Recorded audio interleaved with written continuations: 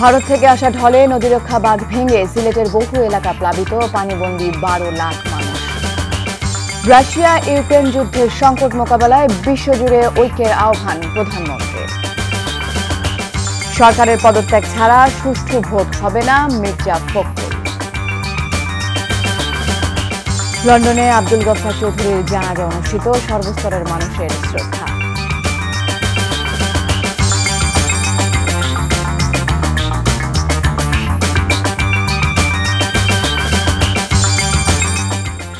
আসসালামু আলাইকুম, তাসরিমা নাহিদ আমন্ত্রণ জানাচ্ছি এনটিভির সকালের খবরে। একেএসটিএমটি বা শিরোনাম দেখছিলেন, জানাবো পুরো খবর। পাহাড়ি ঢল ও বৃষ্টিপাত অব্যাহত থাকায় সিলেটে বন্যা পরিস্থিতির আরও অবনতি হয়েছে। জকিগঞ্জে ভারতের বরাক নদীর সাথে মিলিত সুরমা কুশিয়ারার উৎপত্তিস্থলে নদীরক্ষা বাঁধ ভেঙে নতুন নতুন এলাকা প্লাবিত হয়েছে। পানিবন্দী সিলেট শহর ও বিভিন্ন উপজেলার প্রায় 12 লাখ মানুষ। বিদ্যুৎ বঞ্চিত অর্ধলক্ষাধিক গ্রাহক। উন্নতি হয়নি সুনামগঞ্জের বন্যা পরিস্থিতিরও। দোয়ারা বাজারে একটি ব্রিজ ভেঙে ভেসে গেছে স্রোতে। এদিকে পানি ঢুকে পড়ায় বন্ধ রয়েছে 2 জেলার শত শত শিক্ষা প্রতিষ্ঠান। বিস্তারিত ডেস্ক রিপোর্টে। সর্বশান্ত বানভাসী মানুষ। চারিদিকে এত এত পানি, কিন্তু কোথায় সুপেয় পানি? ভারতের বরাক নদী হয়ে উজানের ঢল ঢুকছে বাংলাদেশের সুরমা কুশিয়ারা নদীতে। সেই সঙ্গে অবিরত বৃষ্টিপাত, তাতেই ভাসছে সিলেট নগরীসহ 13 উপজেলা। বন্যার পানির সাথে নিদারুণ বসবাস লাখ লাখ মানুষের। অসহায় অনেকে বাড়িঘর ছেড়ে যাচ্ছেন অন্যত্র। ডুবে রয়েছে রাস্তাঘাট, শিক্ষা প্রতিষ্ঠান, হাট বাজার, বাড়িঘরে ঢুকছে পানি। 100-র মাঝে 10টা ঘর রয়েছে বালা, আর সারা গরু সব বুড়াইয়া বাঙ্গা সাঙ্গা। আমার নদী সদী দেখছেন ঘর দুয়ার বাঙ্গা গেছে কি। আমরা বাসা বাড়িতে একটু গাছি ডিলা বসে, আর গাছি ডিলা ঘর থেকে বাড়িলে কমার পানি। আমরা খুব অসুবিধার মাঝে আছি। বন্যার পানিতে সিলেটের বেশ কয়েকটি সাব স্টেশন ডুবে যাওয়ায় প্রায় 70,000 গ্রাহক কয়েকদিন ধরে বিদ্যুৎ বঞ্চিত। অন্যদিকে সুনামগঞ্জের 6 উপজেলার সর্বত্র বন্যার পানি। বৃহস্পতিবার দোয়ারা বাজার উপজেলার একটি ব্রিজ এভাবেই ভেসে যায় স্রোতে। মানবেতর জীবনযাপন পানিবন্দী মানুষের। এখনও বিচ্ছিন্ন ছাতক, দোয়ারা বাজার ও তাহিরপুরের সাথে সুনামগঞ্জের সড়ক যোগাযোগ। কিচ্ছু লইতে পারছি না, শুধু আমার বাচ্চাকে বাঁচাইছি, আর কিচ্ছু আনছি না। আমার শুধু লঙ্গি বিন্দু রয়েছে। আমার জামাইও নাই, আমার কোনো বাজে আশ্রম নাই, কুত্তা নাই। আমরা বাড়িঘর নিয়ে সব কিছু নিয়ে গেছে, গাছ গাছালি বাড়িঘর সম্পূর্ণ। একটা বাতে একটা সালাড কিচ্ছু বন্ধ রয়েছে না। দুর্গতদের খাদ্য সহায়তা অব্যাহত রয়েছে সরকারি বেসরকারি উদ্যোগে। পর্যায় থেকে ইতিমধ্যে আমরা 30 মেট্রিক টন জিআর চাল আমরা এই গত 2 দিনে বিতরণ করেছি। 6.5 লক্ষ টাকা বিতরণ করেছি, এবং আজকে 1000 ব্যাগ শুকনো খাবার এবং আরও 4 লক্ষ টাকা ছাতক এবং দোয়ারা বাজারে আমরা বিতরণ করব। তবে বিশুদ্ধ পানি ও খাবার সংকটের হাহাকার রয়েই গেছে অনাহারে অর্ধাহারে থাকা মানুষের। শওকত করিম, এনটিভি নিউজ ডেস্ক। করোনা পরবর্তী সময়ে রাশিয়া ইউক্রেন যুদ্ধ পৃথিবী জুড়ে যে ভয়াবহ সংকট বয়ে আনছে তা মোকাবেলায় বিশ্বজুড়ে ঐক্য প্রতিষ্ঠার উপর জোর দিলেন প্রধানমন্ত্রী শেখ হাসিনা। একই সঙ্গে আন্তর্জাতিক আর্থিক প্রতিষ্ঠানগুলোকে দায়িত্বশীল ভূমিকা পালনের আহ্বান জানান তিনি। শুক্রবার রাতে global crisis response group on food, energy and finance শীর্ষক জাতিসংঘের উচ্চ পর্যায়ের বৈঠকে ভার্চুয়ালি অংশ নিয়ে প্রধানমন্ত্রী এই আহ্বান জানান। এ সময় করোনা মহামারীর পরবর্তী সময়ে খাদ্য ও অর্থনৈতিক সংকট মোকাবেলায় বাংলাদেশের নেয়া উদ্যোগ এবং তার সুফল তুলে ধরেন প্রধানমন্ত্রী। বলেন, যত দ্রুত সম্ভব বিশ্বজুড়ে জরুরি পণ্যের সাপ্লাই চেইনের উপর সব ধরনের আঘাত চিহ্নিত করে তা মোকাবেলা করতে হবে। সারা বিশ্বে নিত্যপণ্যের দামে লাগাম টানতে এর বিকল্প নেই বলেও মন্তব্য করেন সরকার প্রধান। খাদ্য উৎপাদন বাড়াতে পিছিয়ে পড়া রাষ্ট্রগুলোর সঙ্গে উন্নত বিশ্বের কৃষি প্রযুক্তি বিনিময় এবং কৃষি খাতে বিনিয়োগ আরও জোরদার করার পরামর্শ দেন Sheikh Hasina. We must strengthen global solidarity and adopt a well-coordinated response. The G7, G20, OECD, and international financial institutions have a crucial role to play. The immediate need is to address disruption of global logistics and supply chain. This will help control the rising commodity price. The advanced economies and multilateral financial institutions have to come forward and grant duty-free, quota-free market access and more accessible financing. It is imperative to put more focus on increased technology support and investments for agricultural sector for effective food storage and distribution system. BNP মহাসচিব মির্জা ফখরুল ইসলাম আলমগীর বলেছেন, সরকারের পদত্যাগ ছাড়া দেশে সুষ্ঠু নির্বাচনের পরিবেশ তৈরি হবে না। তিনি অভিযোগ করেছেন, বিগত নির্বাচনের মতো সন্ত্রাসী কায়দায় ফের ক্ষমতায় যাওয়ার চক্রান্ত করছে ক্ষমতাসীনরা। শুক্রবার ঠাকুরগাঁওয়ে এক অনুষ্ঠানে এসব কথা বলেন তিনি। স্থানীয় প্রতিনিধি লুৎফর রহমান মিঠুকে সাথে নিয়ে ইমরুল আহসানের রিপোর্ট। শুক্রবার সকালে ঠাকুরগাঁও জেলা স্বেচ্ছাসেবক দলের সাথে মতবিনিময় করেন বিএনপির মহাসচিব।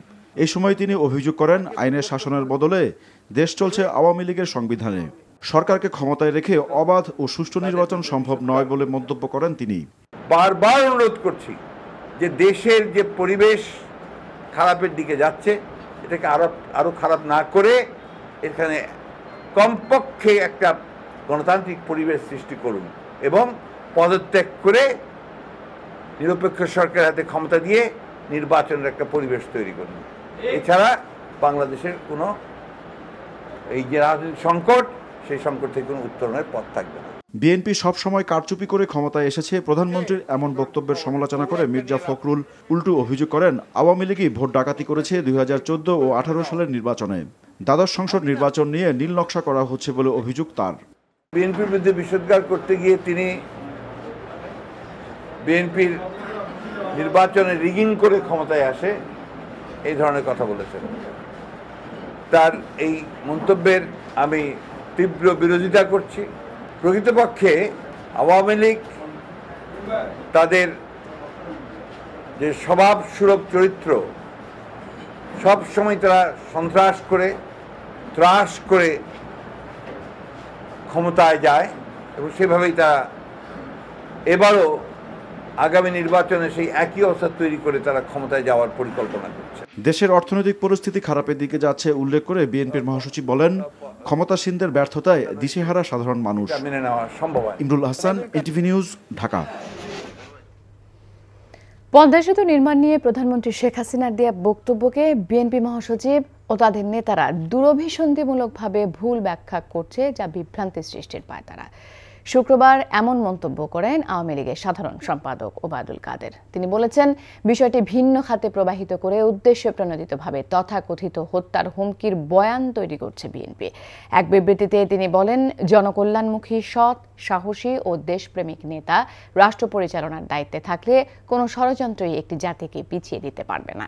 বিরোধী পক্ষকে দমন ও পীড়নের রাজনীতি আওয়ামী লীগ করে না বলেও বিবৃতিতে উল্লেখ করেন তিনি। গত 4 দশকে বাংলাদেশের যা কিছু অর্জন তা একমাত্র শেখ হাসিনার নেতৃত্বে অর্জিত হয়েছে উল্লেখ করে বিবৃতিতে আরও বলা হয়, কোনো প্রকার ষড়যন্ত্র, অপপ্রচার অগ্রগতির এই গতিধারা থামাতে পারবে না। শিগগিরই বিএনপি সহ সকল রাজনৈতিক দলের সাথে সংলাপের উদ্যোগ নেওয়া হবে বলে জানিয়েছেন প্রধান নির্বাচন কমিশনার কাজী হাবিবুল আউয়াল। শুক্রবার সকালে সাভার উপজেলা পরিষদ মিলনায়তনে ভোটার তালিকা হালনাগাদ কার্যক্রম উদ্বোধনী অনুষ্ঠানে তিনি একথা বলেন। ইভিএম পদ্ধতিতে ভোট সম্পর্কে সিইসি বলেন, ডিভাইসটির কোনো ত্রুটি আছে কিনা তা আরও পরীক্ষা নিরীক্ষা করা হবে। এরপর এ বিষয়ে সিদ্ধান্ত নেওয়া হবে। প্রথম ধাপে দেশের 139টি উপজেলায় হালনাগাদে নতুন ভোটারের তথ্য সংগ্রহ, মৃত ভোটারের নাম তালিকা থেকে বাদ ও ভোটার স্থানান্তরের কাজ চলছে। এবার 15 বছর ও তার বেশি বয়সী নাগরিকদের তথ্য নিচ্ছে ইসি। 2007 সালের 1 জানুয়ারি বা তার আগে যাদের জন্ম তারা এবার নিবন্ধনের সুযোগ পাচ্ছে। প্রথম ধাপের তথ্য সংগ্রহ কার্যক্রম চলবে 9 জুন পর্যন্ত। আমাদের কমিশনার বিভিন্ন জায়গায় এখন আছে, আমরা পরে সিদ্ধান্ত নেব কিভাবে আমরা রাজনৈতিক দলগুলোকে আহ্বান করব, তাদের সাথে আলাপ আলোচনা করব। আমার বিশ্বাস আমরা অচিরেই রাজনৈতিক দলগুলোকে বিএনপি সহ আমরা সংলাপে বা আমাদের সাথে আলোচনায় বসার জন্য আহ্বান জানাবো। ধানের ভরা মৌসুমেও স্বস্তি নেই চালের বাজারে। সপ্তাহের ব্যবধানে ডাল কেজিতে বেড়েছে 10 টাকা। এছাড়াও বেড়েছে ডিম, আটা সহ মোড়কজাত পণ্যের দাম। দামের ঊর্ধ্বগতিতে দিশেহারা ক্রেতারা। বিস্তারিত শফি মাহমুদ সাগরের রিপোর্টে। ধানের ভরা মৌসুমেও অস্থিতিশীল চালের বাজার। প্রতি সপ্তাহেই দাম বেড়ে যেন নাগালের বাইরে চলে যাচ্ছে সবচাইতে প্রয়োজনীয় এই পণ্যটি। 7 দিনের ব্যবধানে নাজিরশাইল চালে কেজি প্রতি দাম বেড়েছে 7 থেকে 8 টাকা, আর মিনিকেট 4 টাকা বেড়ে বিক্রি হচ্ছে 60 থেকে 62 টাকায়। নাজিরশাইলের বাজার আকাশ ছোঁয়া। মিলাররা বলতেছে নতুন আসবো, দাম বাড়লে ঠিকই চাল পাওয়া যায়।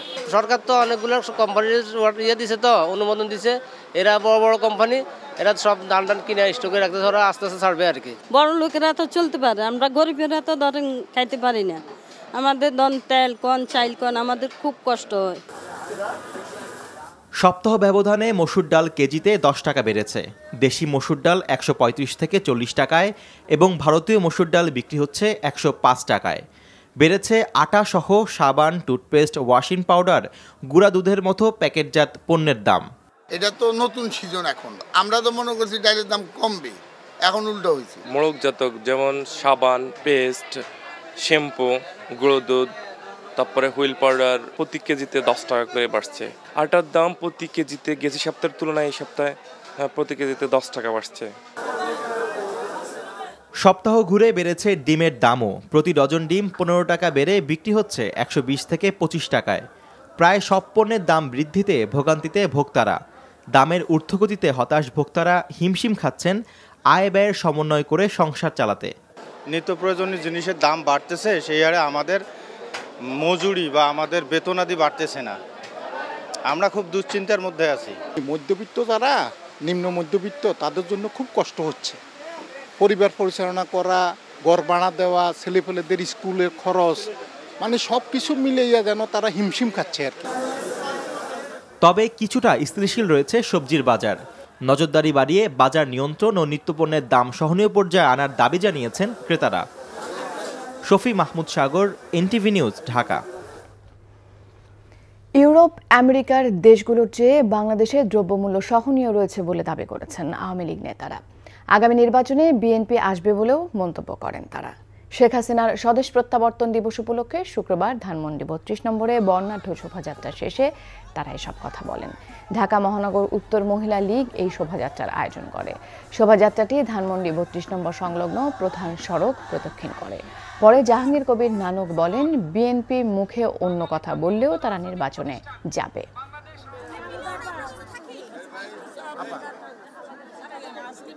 বিএনপির উপরের দু একজন যে কথা বলে, বিএনপির মাঠের নেতা কর্মীরা সেই দিকে তাদের কোনো দৃষ্টি নেই।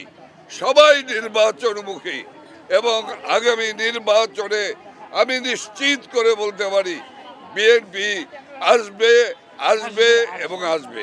অর্থনৈতিক অস্থিতিশীলতার ঢেউ সারা বিশ্বের কিন্তু দেশে লেগেছে। আমরা যদি দেখি উন্নত দেশগুলো, বিশেষ করে আমেরিকা, লন্ডন, ইউকে সহ সকল দেশগুলোতেই কিন্তু দ্রব্যমূল্য নিয়ে চরম অস্বস্তির মধ্যে আছে। আমরা আশা করছি বাংলাদেশ সেই তুলনায় যথেষ্ট একটা স্বস্তিদায়ক অবস্থায় আছে। ঘাতক দালাল নির্মূল কমিটির সমন্বয়ে মৌলবাদী ও সাম্প্রদায়িক সন্ত্রাস তদন্তে গঠিত গণকমিশনের কোনো আইনগত ভিত্তি নেই বলে মন্তব্য করেছেন স্বরাষ্ট্রমন্ত্রী আসাদুজ্জামান খান কামাল। 116 জনকে ধর্ম ব্যবসায়ী আখ্যা দিয়ে গণকমিশনের তৈরি করা শ্বেতপত্রের ভিত্তি নিয়েও সংশয় প্রকাশ করেন মন্ত্রী। শুক্রবার সকালে রাজধানীর শেরেবাংলা নগরে বঙ্গবন্ধু আন্তর্জাতিক সম্মেলন কেন্দ্রে লায়ন্স ক্লাবের 27তম বার্ষিক সম্মেলন শেষে এসব কথা বলেন মন্ত্রী। কোন তথ্যের ভিত্তিতে তাদের ধর্ম ব্যবসায়ী বলা হয়েছে সেটি তিনি জানেন না উল্লেখ করে মন্ত্রী বলেন, শ্বেতপত্রটি পর্যালোচনা করা হবে, তবে এটি নিয়ে কেউ বিশৃঙ্খলা করলে শক্ত হাতে দমন করা হবে বলেও হুঁশিয়ারি দেন তিনি।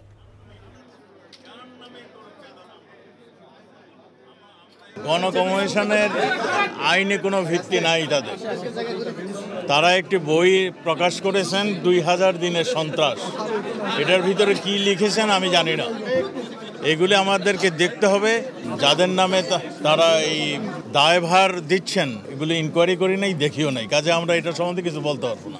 আইনকেও হাতে নিয়ে তুললে আমাদের যেটা করণীয় আমরা সেটাই করব। অভিযোগের সুনির্দিষ্ট প্রমাণ হবে না, সেই অভিযোগ আমরা আমলে নেই না কখনো।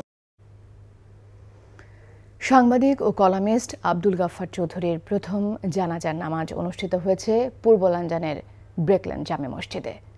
আমার ভাইয়ের রক্তে রাঙানো 21শে ফেব্রুয়ারি আমি কে ভুলিতে পারি গানের রচয়িতা আব্দুল গাফফার চৌধুরীকে লন্ডনের শহীদ আলতাফ আলী পার্কে শেষ শ্রদ্ধা জানান সর্বস্তরের মানুষ।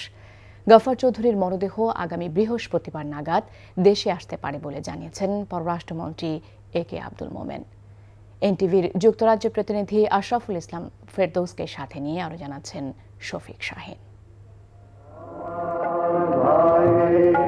মাত্র একটি গান দশকের পর দশক মানুষের মন জয় করে মুখে মুখে উচ্চারিত হচ্ছে।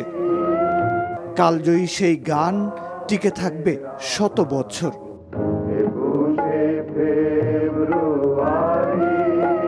কিন্তু সেই গানের রচয়িতা আব্দুল গাফফার চৌধুরী চলে গেছেন না ফেরার দেশে। তিনি শুধু এই গানেরই রচয়িতা ছিলেন না, সাংবাদিক, সাহিত্যিক ও কলামিস্ট হিসেবেও উজ্জ্বল হয়ে থাকবেন আব্দুল গাফফার চৌধুরী। প্রবাস জীবনে 48 বছর লন্ডনে যাদের সাথে বসবাস করেছিলেন সেই শরীদ পরিবারের সদস্য, স্থানীয় আওয়ামী লীগের নেতাকর্মী, বিভিন্ন শ্রেণী পেশার মানুষ পূর্ব লন্ডনের ব্রিকল্যান্ড জামে মসজিদে প্রথম জানাজায় অংশ নেন। এরপর তার মরদেহ নেওয়া হয় পূর্ব লন্ডনের শহীদ আলতাফ আলী পার্কে। সেখানে স্থাপিত শহীদ মিনারে গাফফার চৌধুরীকে শেষ শ্রদ্ধা জানান লন্ডনে নিযুক্ত বাংলাদেশের হাই কমিশনার সাইদা মুনা তাসনিম সহ যুক্তরাজ্য আওয়ামী লীগ ও বিভিন্ন সহযোগী এবং সামাজিক সাংস্কৃতিক সংগঠনের নেতৃবৃন্দ ও সাধারণ মানুষ। এদিকে শুক্রবার নিজ বাসভবনে সাংবাদিকদের সাথে আলাপকালে পররাষ্ট্রমন্ত্রী জানিয়েছেন, আসছে বৃহস্পতিবার নাগাদ আব্দুল গাফফার চৌধুরীর মরদেহ ঢাকায় নিয়ে আসা হতে পারে। ব্রিটিশরা ওই তার অফিসে গিয়ে যাইতে হবে সোমবারে। তো সোমবারে যদি অফিস খুলে আর নিয়ে যাওয়া হয়, যদি সার্টিফিকেট দেয়, তাহলে নেক্সট ফ্লাইট আমার বুধবারে। তো বুধবারে তখন লাশটা হয়তো পাঠানো যাবে। তার মানে বৃহস্পতিবার আমরা ঢাকায় পাবো। শহীদ মিনারে নিয়ে অনুষ্ঠান একটা, আর হলো জানাজা ইউনিভার্সিটির এই মসজিদে জানাজাটা, তারপরে এই ওনাকে কবর দেয়া। স্থানীয় সময় বৃহস্পতিবার সকালে লন্ডনের একটি হাসপাতালে চিকিৎসাধীন অবস্থায় 88 বছর বয়সে ইন্তেকাল করেন বাংলাদেশের ইতিহাসের নানা বাঁক বদলের সাক্ষী আব্দুল গাফফার চৌধুরী। শেষ ইচ্ছা অনুযায়ী বাংলাদেশের মাটিতে চিরনিদ্রায় শায়িত হবেন খ্যাতিমান এই সাংবাদিক। Shafiq Shahin, NTV news, Dhaka. আজ ভোরে রাজধানী সহ দেশের বিভিন্ন স্থানে কালবৈশাখী ঝড় বয়ে গেছে। সাভার ও আশুলিয়ায় গাছ উপড়ে ও দেয়াল চাপায় অন্তত 15 জন আহত হয়েছে। ভোরে সাভার ও আশুলিয়ার 4টি গ্রামে ঘটনা ঘটে। সাভারের চুনাচর, ডগরমোড়া, আশুলিয়ার ধনাইদ, কুটুরিয়ার ঝড়ে উপড়ে গেছে গাছপালা, ধসে পড়েছে কাঁচা ঘরবাড়ি, দেয়াল ও মুরগির খামার। টিনের ঘর ভেঙে পড়ে এবং দেয়ালে চাপা পড়ে আহত হওয়ার এই ঘটনা ঘটে। আহতদের প্রাথমিক চিকিৎসা দেয়া হচ্ছে। নিম্ন আদালতের দেয়া রায়ের 4 বছর পার হলেও হাইকোর্টে শুরু হয়নি আলোচিত ফেনীর ফুলগাজী উপজেলা চেয়ারম্যান একরামুল হক একরাম হত্যা মামলার 39 দণ্ডপ্রাপ্ত আসামির ডেথ রেফারেন্সের শুনানি। 2014 সালের 20 মে ফুলগাজী উপজেলা চেয়ারম্যান একরামকে প্রথমে কুপিয়ে ও গুলি করে এবং পরে তার গাড়িতে আগুন দিয়ে পুড়িয়ে হত্যা করা হয়। এ ঘটনায় মামলা হলে 56 জনের নাম উল্লেখ করে চার্জশিট দাখিল করে পুলিশ। 2018 সালের 13 মার্চ রায় ঘোষণা করে ফেনীর জেলা ও দায়রা জজ আদালত। রায়ে 39 জনের মৃত্যুদণ্ড এবং 16 জনকে বেকসুর খালাস দেয়া হয়। ফাঁসির আদেশপ্রাপ্ত 39 জনের মধ্যে 22 জন কারাগারে, 9 জন পলাতক এবং 8 জন মামলা চলাকালীন জামিন নিয়ে পালিয়ে গেছে। রায় ঘোষণার 4 বছর পার হলেও নিম্ন আদালতের দেয়া 39 দণ্ডপ্রাপ্ত আসামির ডেথ রেফারেন্সের শুনানি শুরু হয়নি হাইকোর্টে। এ নিয়ে হতাশা প্রকাশ করেছেন একরামের পরিবার। দ্রব্যমূল্যের ঊর্ধ্বগতি ও সারা দেশে গণ অধিকার পরিষদের নেতাকর্মীদের উপর হামলার প্রতিবাদে বিক্ষোভ সমাবেশ করেছে বাংলাদেশ পেশাজীবী অধিকার পরিষদ। শুক্রবার বিকেলে জাতীয় প্রেস ক্লাবের সামনে বিক্ষোভ সমাবেশে অংশ নিয়ে পরিষদের নেতারা বলেন, ক্ষমতাসীনরা ঘুমের মধ্যেও নিজেদের রাজনৈতিক ভবিষ্যৎ নিয়ে শঙ্কায় রয়েছে। রাজনৈতিক ও অর্থনৈতিকভাবে পাকিস্তান ও শ্রীলঙ্কার করুণ পরিণতি ক্ষমতাসীনদের মনে ভীতির সৃষ্টি করেছে বলেও জানান তারা। এদিকে বিএনপি চেয়ারপারসন বেগম খালেদা জিয়া এবং ডক্টর ইউনূসকে নিয়ে প্রধানমন্ত্রীর রাজনৈতিক শিষ্টাচার বহির্ভূত বক্তব্য দিয়েছে বলেও মন্তব্য করেন তারা। এছাড়াও একটি বেসরকারি টেলিভিশনের টকশোতে আওয়ামী লীগের এক সাংগঠনিক সম্পাদক গণ অধিকার পরিষদের আহ্বায়ক ডক্টর রেজা কিবরিয়াকে রাজাকারের বাচ্চা বলে গালি দেয়ায় সমালোচনা করেছেন গণ অধিকার পরিষদের নেতারা। নিত্যপণ্যের মূল্যবৃদ্ধির প্রতিবাদ, পাঠ্যপুস্তকে সিলেবাসে ধর্মীয় শিক্ষা সংকোচন বন্ধ, দুর্নীতি ও সন্ত্রাস মুক্ত করে ইসলামিক আদর্শের রাষ্ট্র গঠনে 15 দফা দাবি জানিয়েছে ইসলামী আন্দোলন বাংলাদেশ। শুক্রবার বিকেলে বরিশাল নগরীর বঙ্গবন্ধু উদ্যানে বিভাগীয় সমাবেশ থেকে এই দাবি জানানো হয়। বিভাগের 6 জেলা থেকেই সমাবেশে অংশ নেন নেতাকর্মীরা। নির্ধারিত সময় বিকেল 3টার আগেই জনসমাগমে পূর্ণ হয় সমাবেশস্থল। ইসলামী আন্দোলন বাংলাদেশের নায়েবে আমির মুফতি সৈয়দ মোহাম্মদ ফজল করিমের সভাপতিত্বে প্রধান অতিথির বক্তৃতা করেন চরমোনাই পীর মুফতি সৈয়দ মোহাম্মদ রেজাউল করিম সহ কেন্দ্রীয় স্থানীয় নেতারা। দেশের একমাত্র কমেডি রিয়েলিটি শো হাসর সিজন 6-এ চ্যাম্পিয়ন হয়েছে নেত্রকোনার ছেলে শফিউল আজম রবিন। শুক্রবার রাত 9টায় বেসরকারি টেলিভিশন চ্যানেল NTVতে প্রচারিত হল মার্সেল প্রেজেন্টস হাসর সিজন 6-এর গ্র্যান্ড ফিনালে। এই প্রতিযোগিতায় দ্বিতীয় হয়েছেন মৌলভীবাজারের ছেলে পার্থদেব ও তৃতীয় স্থান লাভ করেছেন চট্টগ্রামের মেয়ে শাশ্বতী।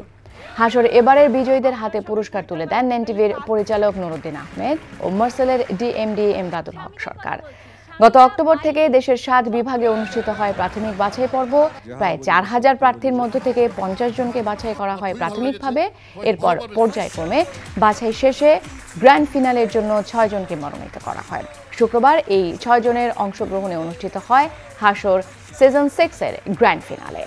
এ সময় বিচারক হিসেবে উপস্থিত ছিলেন কথা সাহিত্যিক এমদাদুল হক মিলন, রম্য লেখক ও কার্টুনিস্ট আহসান হাবিব এবং চলচ্চিত্র তারকা বুবলি ও সিয়াম।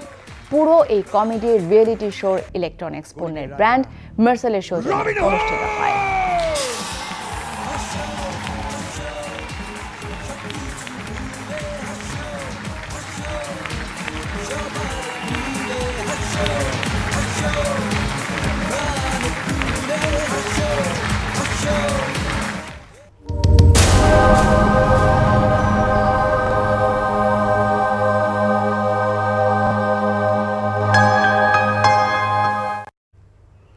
আন্তর্জাতিক প্রসঙ্গ, সামরিক জোট ন্যাটোতে যোগ দিতে আনুষ্ঠানিক আবেদনের পরপরই ফিনল্যান্ডে গ্যাস সরবরাহ বন্ধ করে দেবার ঘোষণা দিয়েছে রাশিয়া।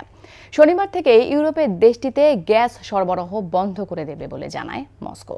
সরবরাহ বন্ধ করার কথা শুক্রবার ফিনল্যান্ডকে জানায় রুশ রাষ্ট্রীয় জ্বালানি প্রতিষ্ঠান গ্যাসপ্রমও। সুইডেন এবং ফিনল্যান্ড ন্যাটোতে যোগ দেওয়ার আবেদনের প্রেক্ষিতে গ্যাস বন্ধের সিদ্ধান্ত নিল রাশিয়া। দেশ দুটির ন্যাটোতে যোগ দেওয়ার আবেদনের পর তুরস্ক এর বিরোধিতা করে আসলেও তাদের পাশে থাকার ঘোষণা দিয়েছেন যুক্তরাষ্ট্রের প্রেসিডেন্ট জো বাইডেন। এদিকে রুশ তেলের বিকল্প হিসেবে কাতারের কাছ থেকে তেল কেনার চুক্তি সই করেছে জার্মানি। শুক্রবার বার্লিনে জ্বালানি চুক্তিতে স্বাক্ষর করেন দুদেশের জ্বালানি মন্ত্রী। অন্যদিকে ইউক্রেনে রাশিয়া মানবাধিকার লঙ্ঘন করছে অভিযোগ করে এর নিন্দা জানিয়েছে কাউন্সিল অফ ইউরোপ। শুক্রবার ইটালির তুরিনে সম্মেলনে এ নিন্দা জানায় সংস্থাটি। 5 দিন কোভিড শূন্য থাকার পর কোয়ারেন্টাইন অঞ্চলের বাইরে করোনা ভাইরাস আক্রান্ত 3 রোগীর সন্ধান পেয়েছে চীনের অর্থনৈতিক হাব সাংহাই। শুক্রবার নতুন রোগী শনাক্তের তথ্য দিয়ে একটি জেলায় কঠোর বিধিনিষেধ ও গণপরীক্ষারও ঘোষণা দিয়েছে তারা। দীর্ঘ সময় ধরে লকডাউনে থাকা শহরটি এরপরও পূর্ব ঘোষিত 1 জুন বিধিনিষেধ সমাপ্তির পথে এগুচ্ছে। 2.5 কোটি বাসিন্দার বাণিজ্যিক হাবটি যে নতুন 3 রোগী শনাক্ত করার কথা জানিয়েছে, তারা কিংপু জেলার এবং একই পরিবারের সদস্য। তারা বলেছে শনাক্তের কেউই গত 14 দিনের মধ্যে নিজেদের জেলা শহরের বাইরে যাননি। কাছাকাছি একটি সুপারমার্কেট সহ অন্তত 4টি জায়গায় তারা গিয়েছেন বলেও জানা গেছে। সেসব জায়গা সিলগালা করে দেওয়ার পাশাপাশি জীবাণুমুক্তকরণে পদক্ষেপও বাস্তবায়িত হয়েছে। খবর শেষ করছি, যাওয়ার আগে কেএসটিএমটি বা শিরোনামগুলো আরও একবার। ভারত থেকে আসা ঢলে নদীরক্ষা বাঁধ ভেঙে সিলেটের বহু এলাকা প্লাবিত, পানিবন্দী 12 লাখ মানুষ। রাশিয়া ইউক্রেন যুদ্ধের সংকট মোকাবেলায় বিশ্বজুড়ে ঐক্যের আহ্বান প্রধানমন্ত্রীর। সরকারের পদত্যাগ ছাড়া সুষ্ঠু ভোট হবে না, মির্জা ফখরুল। লন্ডনে আব্দুল গফফার চৌধুরীর জানাজা অনুষ্ঠিত, সর্বস্তরের মানুষের শ্রদ্ধা। এই ছিল সকালের খবরে। এই খবরের ভিডিও সহ আপডেট জানতে ভিজিট করুন NTV অনলাইন www.ntvbd.com। এছাড়াও NTVর জনপ্রিয় সব অনুষ্ঠান ও খবরের আপডেট জানতে ভিজিট করুন আমাদের ইউটিউব ও ভেরিফাইড ফেসবুক পেজে। এতক্ষণ সাথে থাকার জন্য ধন্যবাদ সবাইকে।